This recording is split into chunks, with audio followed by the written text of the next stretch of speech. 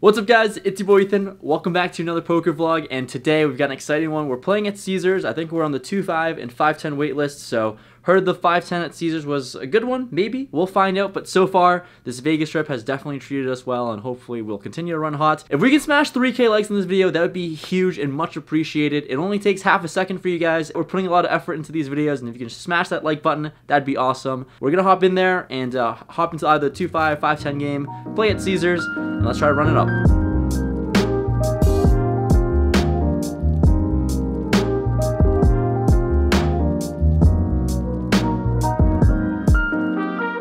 We hop into the 2-5, but that's a $500 max, and let's get into it. Because the first hand, we have King Jack of Hearts in the big blind. There's an under the gun limp, a middle position raise to $25, cutoff calls, button calls, and playing out of position in the big blind. We're only 100 bigs deep, and I'm really not sure how these players play yet. So instead of 3-betting, I just make the call out of position, and the under the gun limper calls as well. We're going 5 ways to a flop, which comes Jack, 3-4, 2 diamonds, and a heart. Action checks to the cutoff player, who throws out a bet of $25. He's a short stacked with only $40 behind. Action folds to me, and obviously this isn't big enough, so I put in a raise, check raise it up to $80, expecting all the other players to fold and isolate against the short stack. And according to the plan, that happens. Everyone folds, cutoff makes the call for $65 total, and we're going to a run out.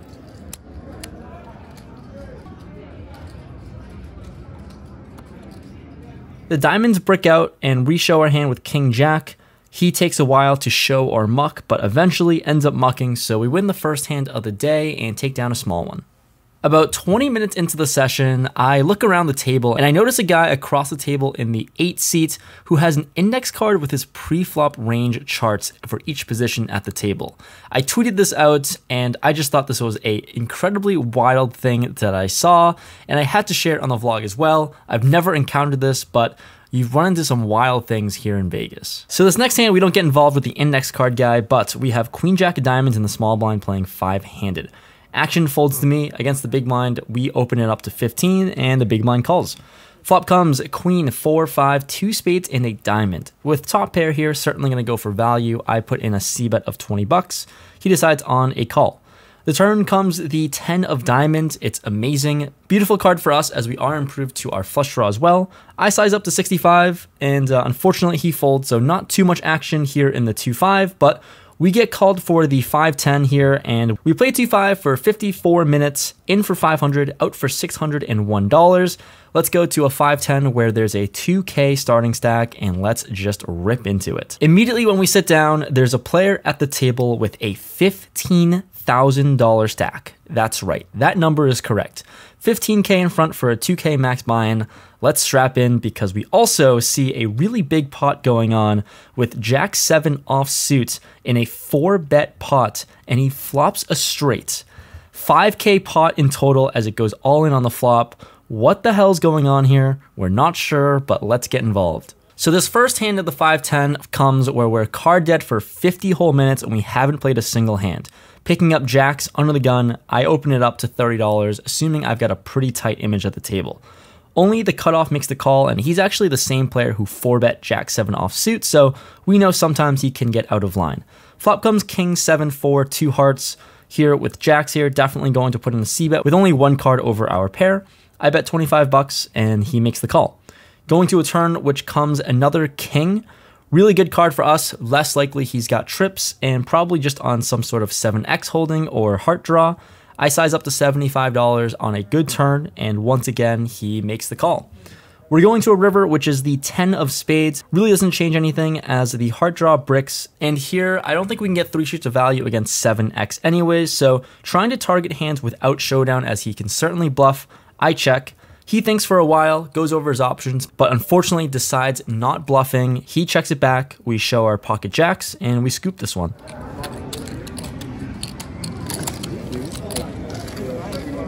Next notable hand, we're still a little bit card dead, but we find ourselves in a spot with 10-9 of clubs in the small blind.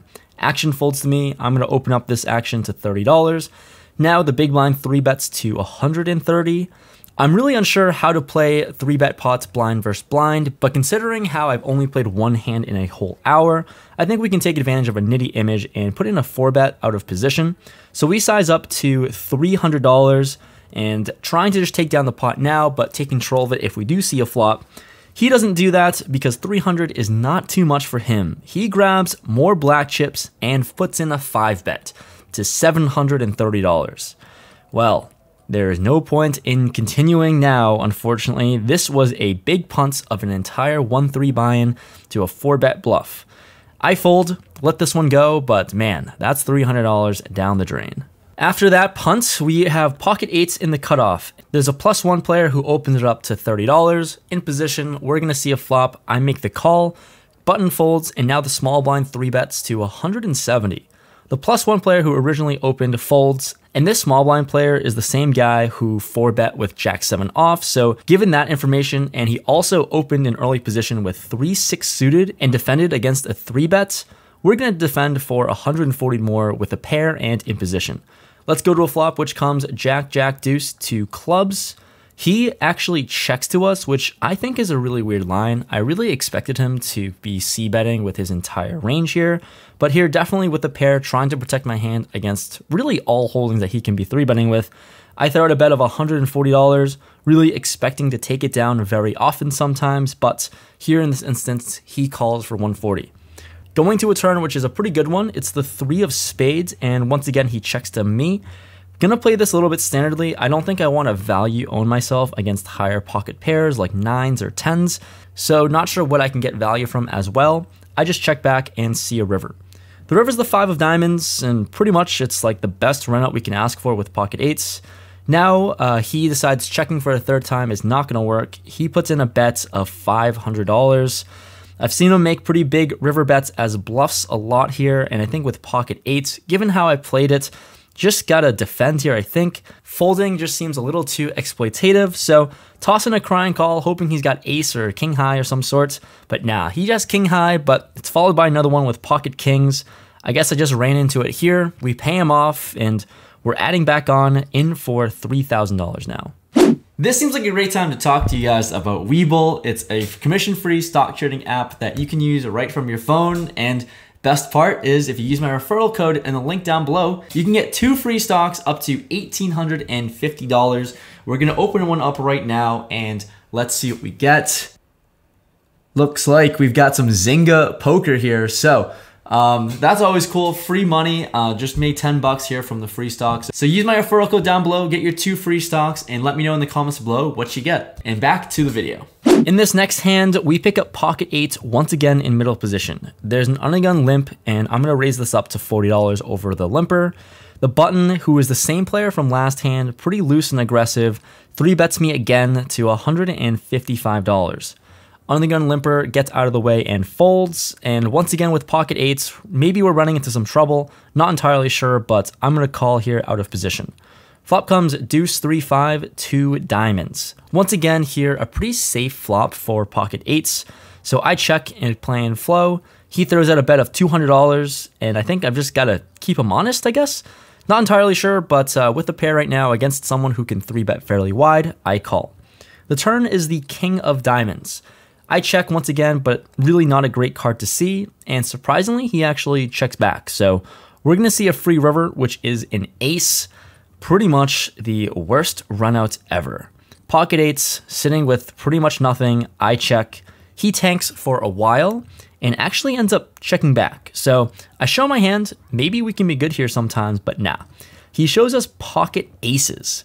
So somehow, this player who's shown down ace-9 offsuit and 3-6 suited in 3-bet pots, twice now has kings and aces against me. Unfortunate, but really interesting and strange line for him to take with aces. All right, 8s have not worked out for us this time, but for a 3rd time in a row, can this work out in middle position here? There's an early position limp, and once again, I raise it up to $40. And once again, we face another 3-bet, this time from a different player. The cutoff 3-bets to $130, and it seems like we're just getting targeted every time we pick up 8s. Well, it's not our turn to act just yet, because the button now puts in a 4-bet to $410. Action folds to me, and now obviously we're just gonna have to get out of the way. Easy fold for us, but let's see what develops, because now the cutoff puts in the 5-bet jam of around $2,400. Massive pot. It seems like when we have 8s here, we keep running into monsters. Onto the button facing a $2,400 jam, almost 2K more than the 4 bets. The button thinks for a while, ends up letting it go and folds. But yeah, pocket 8s, not our friend this session. All right, we pick up something different this time. We looked at our ace-queen offsuit in the cutoff, and action folds to me. I open it up to $30, and action folds to the big blind, who makes the call. This is the same player we keep giving chips to, but can play a wide range. Flop comes king 10-4 rainbow. He checks to us, and most of the time with ace high here, I'm probably gonna c-bet this board texture, but for some reason, we just keep getting wrecked. I decide to just check it back and see a turn. The turn comes to 5, he checks, and given this line so far with ace high, we should have decent showdown, and we're gonna check it back and see a free river. The river is the bink jack. That's beautiful. And guess what? Even better. He 2x's the pot and puts in a bet of $125. Holy shit. What a dream. We Hollywood. But realistically, we're thinking, what's the correct sizing to raise to? We know we have to go pretty big, given he did just 3x the pot, but how big do we have to go to? I think about it for a while, and I think we just elect on a more value sizing because we really haven't won too many pots today, and I don't want to get too greedy. I elect on a sizing of $480, and he doesn't take too much time before making the call. We show the nuts and win our second pot after 3+ hours of playing 5-10. It's really nice to scoop this one, bink the river, and maybe the tides are changing and we can find a way to crawl out of the hole. So now in this hand, we have the under the gun straddle on, so we're playing much bigger stakes of 5, 10, 20. We're in the hijack with 6, 7 of clubs, and action folds to me. I open things up to $60 here with the suited connector, and we get the cutoff to make the call, and he's playing fairly short stacked. Let's go to a flop, which comes king, queen, 9, 2 clubs, and a spade.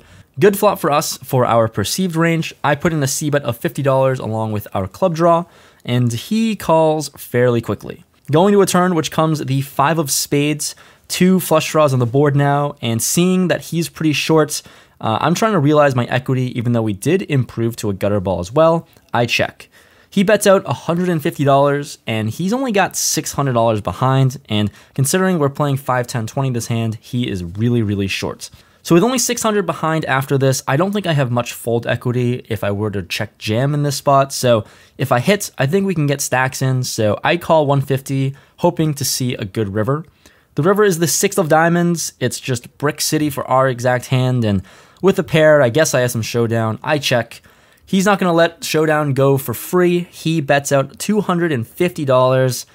I guess I'm just out. No way that we can hero this with essentially bottom pair.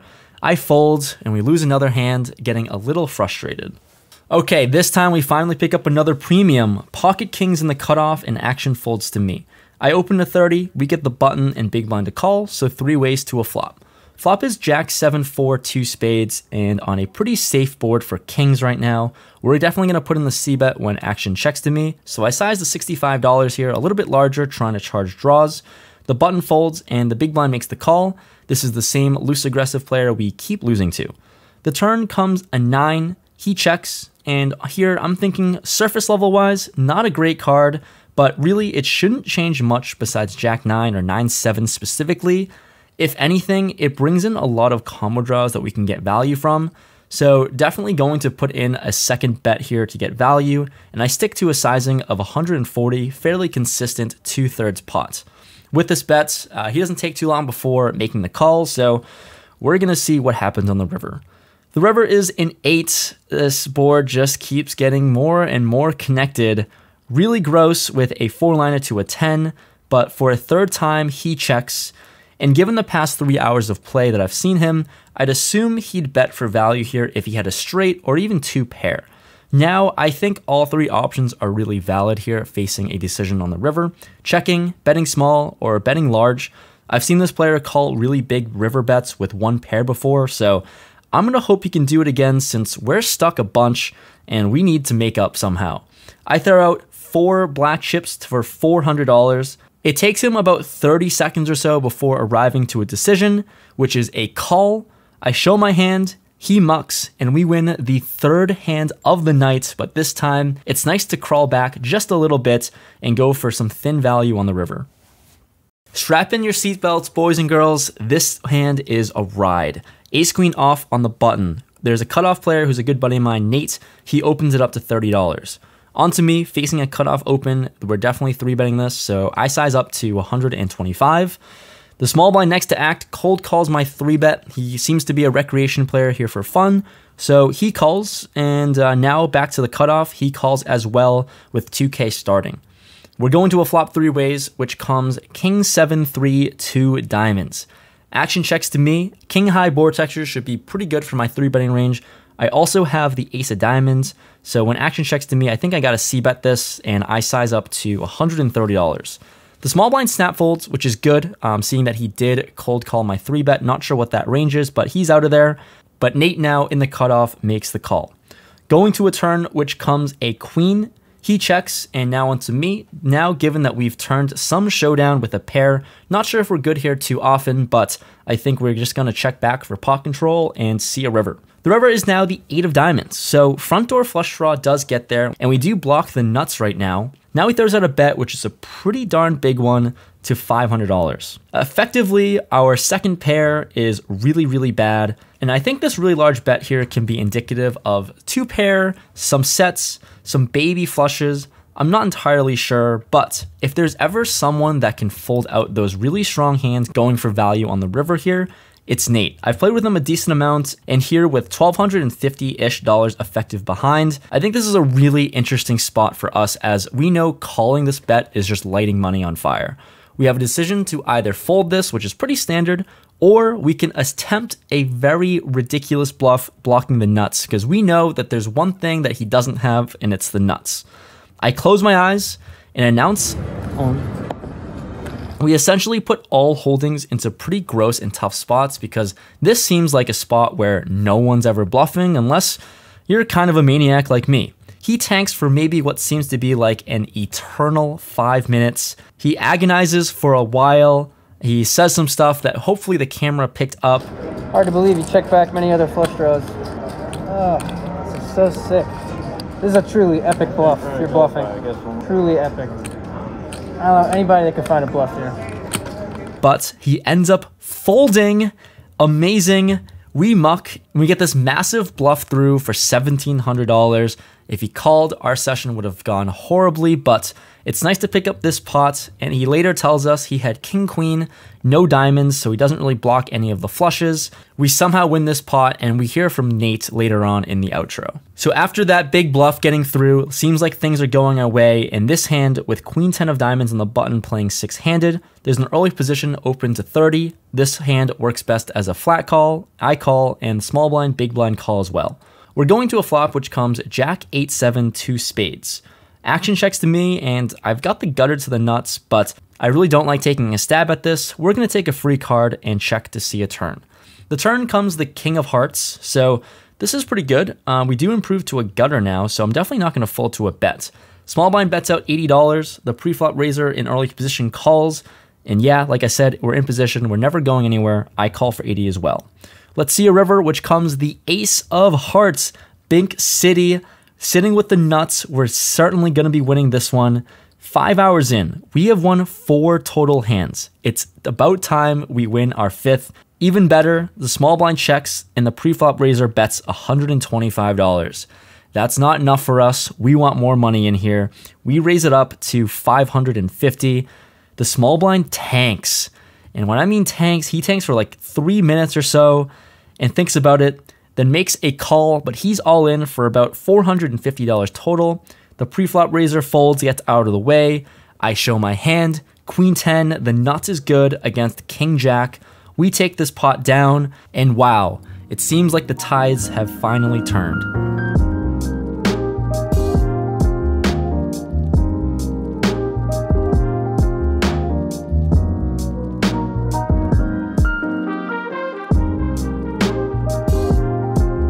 Wrapped up the session. name's my buddy Nate, who we did play a hand against. You got Nick, Nacho in the back. Say what's up to the vlog. Yeah, boys. What's going on, guys? So Nate, let's hear it. So, how do you feel about this this king queen versus ace queen hand? I'm gonna be honest with you, Ethan. I don't know if I've ever been owned that hard in my entire life.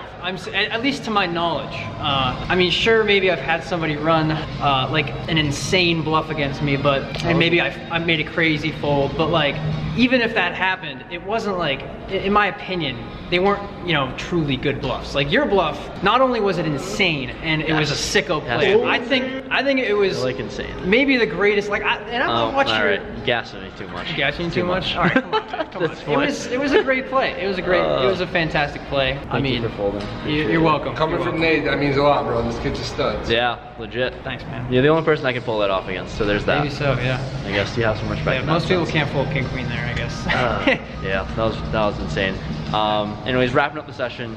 We played for like 5.5 hours. We won a total of 8 hands the whole 5 hours, which is just dumb. At the lowest, down 2,000, we were in the game for 39, out for 47. So good day, somehow battled back. And the 2-5 also went well, up $100 in an hour. So hopefully you enjoyed this video. A lot happened. Leave a like on this video and I'll see you guys next time.